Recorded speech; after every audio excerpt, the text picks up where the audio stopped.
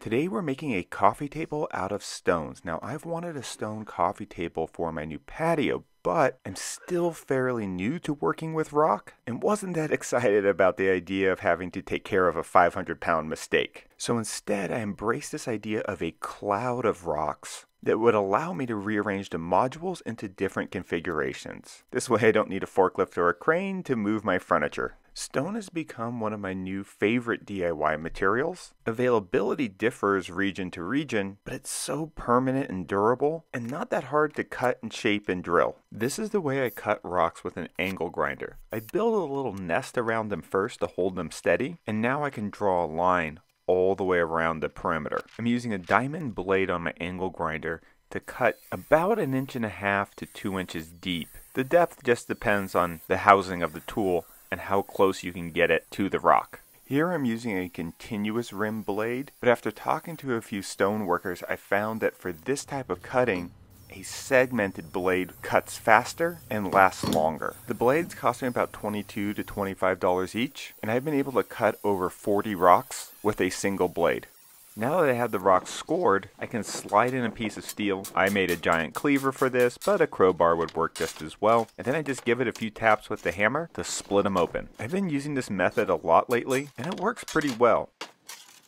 You are left over though with the part of the rock that was broken, and for that I just switched the wheels on my angle grinder, and this rigid grinding wheel has been smoothing out rock for me real fast. In general it takes me about 10 to 12 minutes to cut and smooth out each rock.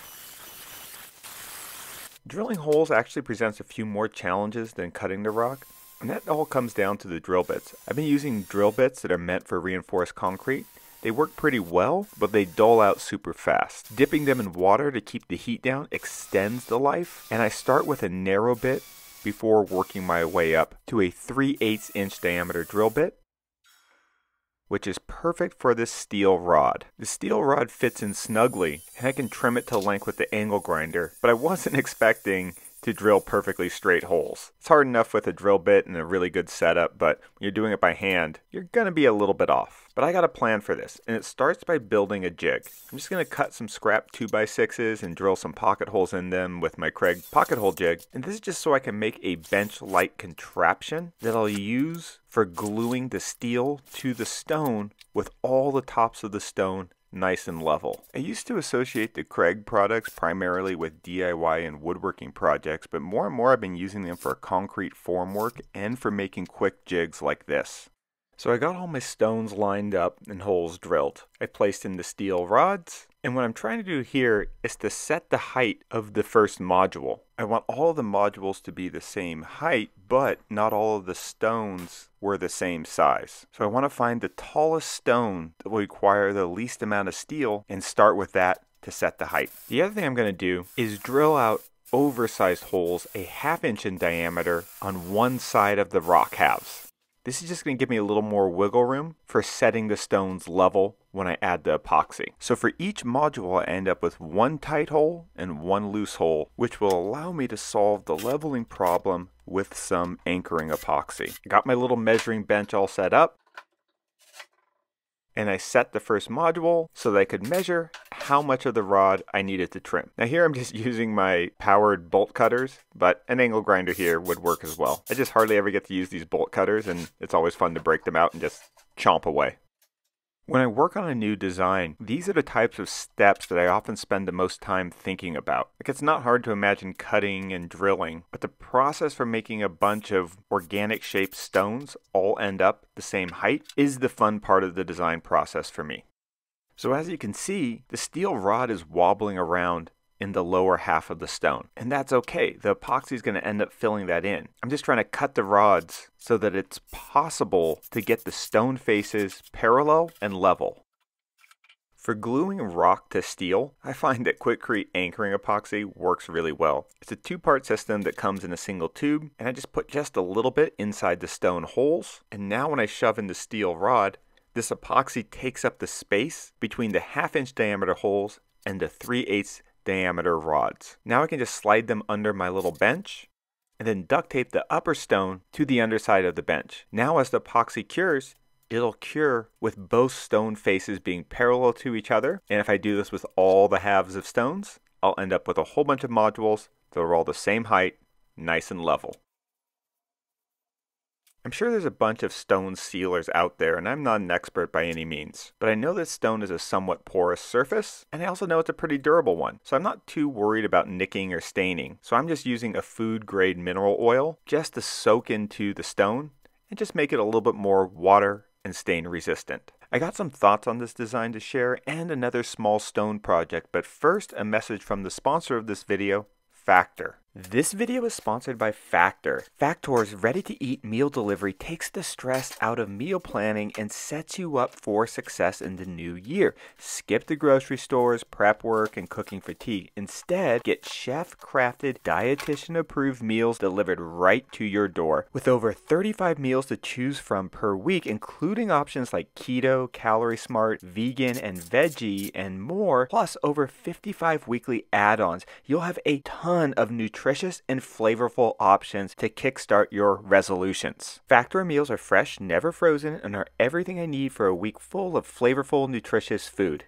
Not only are these meals tasty and nutritionally balanced, they're also really fast. They just take 2 minutes to microwave or 7 minutes in a conventional oven. They also have all the nutritional information right on the label for each meal. When I'm getting ready for a photo shoot that requires me to take my shirt off, I really like pre-proportioned meals like this. Factor does the calorie counting for you, and the food doesn't feel like a compromise. Right now, I've been really busy with the hotel project and running all over the place, and Factor makes sure that I'm eating balanced meals instead of grabbing fast food. So head to factor75.com or click the link below and use the code HOMEMADE50 to get 50% off your first Factor box. That's factor75.com or click the link below and use the code HOMEMADE50 to get 50% off your first Factor box.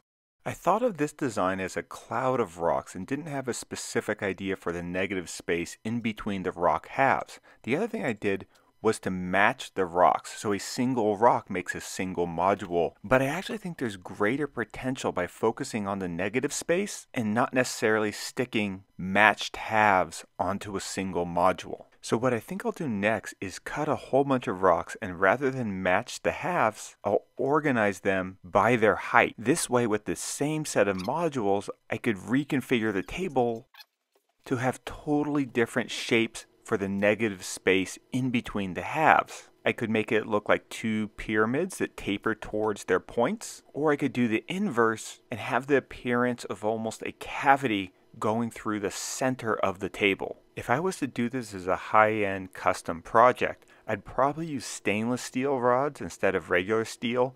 That way the reflective, shiny surfaces would make the rods seem a little bit more invisible. The advantage of using the same rock halves for a single module is that the tops and the bases have the same amount of surface area, which gives you a lot of flexibility for arranging and clustering these. You can get them pretty tight together. If you consistently put rocks with a smaller surface area on the bottom, you could still get a real tight tabletop at the top, but you'd be sacrificing a little bit of stability in doing so. If you're thinking about getting started with DIY projects involving rocks though, here's a better project that I think you should start with. It's a very simple vase, and the entire thing can be done with an angle grinder and a drill. And taking a taller or a narrower stone, once again, I'm just using my drill to screw a bunch of scrap pieces around it.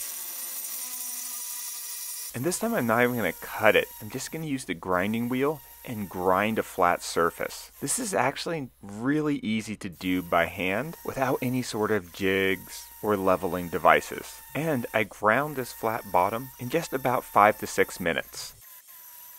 Now for these projects I used a hammer drill using those concrete and rebar bits that I got from Home Depot. But lately I've been experimenting with diamond abrasive bits that actually go onto the angle grinder.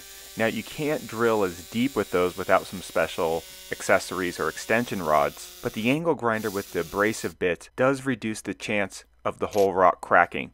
With the hammer drill, there's a lot of impact in addition to rotation, and for small, narrow, fragile rocks, it can break them apart. With a hammer drill and concrete bits, I wouldn't go much wider than 1/2 inch diameter for these holes. Now these bits do come pretty long, so you can go rather deep, but it's not like a narrow diameter hole is going to hold that much water, so I really only think that you need to go as deep as the sort of dry stem that you're going to put inside of it. These vases make excellent gifts, and I really like pairing them with local dried vegetation. If I was to make these for a craft fair or a farmer's market, I would probably charge the cost of the rocks plus $45 to $50 each. Because if you set up jigs, I think it's very realistic to make 4 to 6 of them in an hour. All of these small rock projects that I've been doing lately are leading up to some really big ones.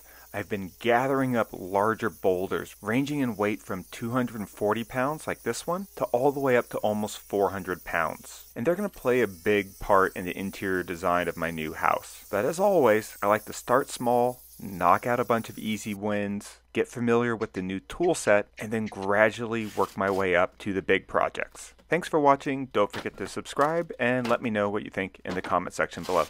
Thanks. Bye.